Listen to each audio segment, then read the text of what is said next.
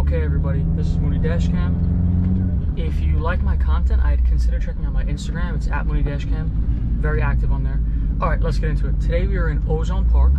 We are going to the former Silver Fox Lounge. And if you're very well versed in the mafia, you know what happened here. So in 1983, March 12th, the night of March 12th, but the morning of March 13th, if you get what I'm saying, it was 2:20 a.m. There's a barfly in the bar known as Elf. He was described as, in quotes, a tough Irish kid, right? He's in there. John Gotti Jr., who at the time is a Gambino captain, is in there also with his whole crew. Now, a bar scuffle breaks out. It's not clear if it was because John Gotti Jr. was talking to Elf's, whose real name is Danny Silva, was talking to Danny Silva's girlfriend, or if it was one of those who you looking at type of things, because John Gotti Jr. had pretty much the power of the whole mafia behind him. So, you know, imagine how you'd act if you had the power of the whole mafia behind you. So he might have been talking to the guy's girlfriend. Whatever the case may be, bar fight breaks out. Danny Silva is 24 at the time, and John Gotti Jr. is 19. So they put a whooping on this kid. I mean, bad. Now, this testimony, what we're hearing here is testimony from a guy named Kevin Bonner. He wanted to shorten his 25-year sentence. He was in Florida, so he gave some of this info. So who knows how accurate this information is, because it is from someone who was desperate. You know, you never know exactly how that goes. But this is the info that we have, really the only info that we have. So they're glass breaking, fighting back and forth. Kevin Bonner says he looks over and he sees John Gotti Jr. stabbing Danny Silva. Right? And Danny Silva wasn't the only one who got stabbed. There was another guy who got stabbed in the back, Kevin Conklin. Okay, so Kevin Bonner looks over and sees John Gotti Jr. stabbing Danny Silva, the 24-year-old Danny Silva. As John Gotti Jr. is only 19. It's this storefront right there. Elegance Fashion Outlet, which I think is closed. We're gonna pull up and hop in. So this is the storefront, the former Silver Fox bar. So, after John Gotti Jr. stabs the two people, he leaves. He comes back in the club, in the bar, shortly after, stands over the dying Danny Silva, and makes a joke saying, "That's all, folks," like Porky the Pig at the end of Looney Tunes. Danny Silva dies of stabs to the chest, heart, lung, and sternum. So then after this, obviously you don't stick around.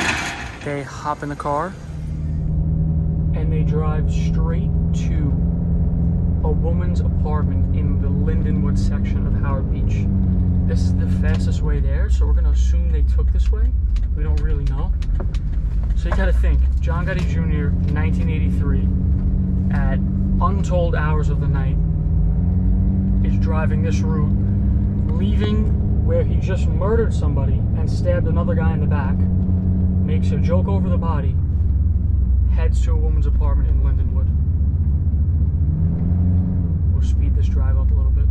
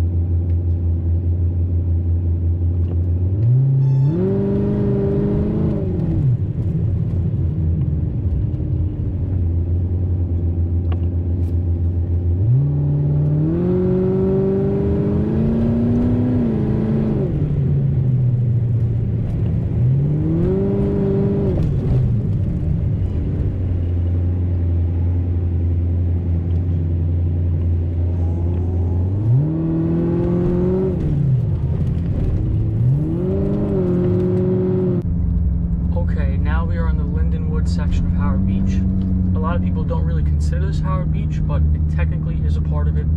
Looks very different from the rest. So he comes here, from Kevin Bonner's reports, from what he recalls. They come here, they go to a woman's apartment, can't find the exact apartment. I don't think anyone can. I don't think it's really documented anywhere. And they sit at the kitchen table that night. And he says, he looks at John Gotti. He's a bloody mess. There's blood all over his shirt. He's all disheveled. But emotionally, he's stone cold. Like he didn't just kill somebody. Kind of crazy, if you think of it. And then how the story goes is that John Gotti Sr. paid off an NYPD detective $10,000, which would be $27,000 today, to take the heat off his son, who was the main suspect. A lot of people were able to say that he was there that night. It ended up that, then John Gotti Jr. goes into hiding, of course. Mark Caputo, his bodyguard, ended up taking the rap, but he was released because new evidence came up and he was let out of jail for that. Now, another person who talked on this crime was John Cennamo, C-E-N-N-A-M-O. He came to an untimely death. I'll leave it at that. That's a story for another video.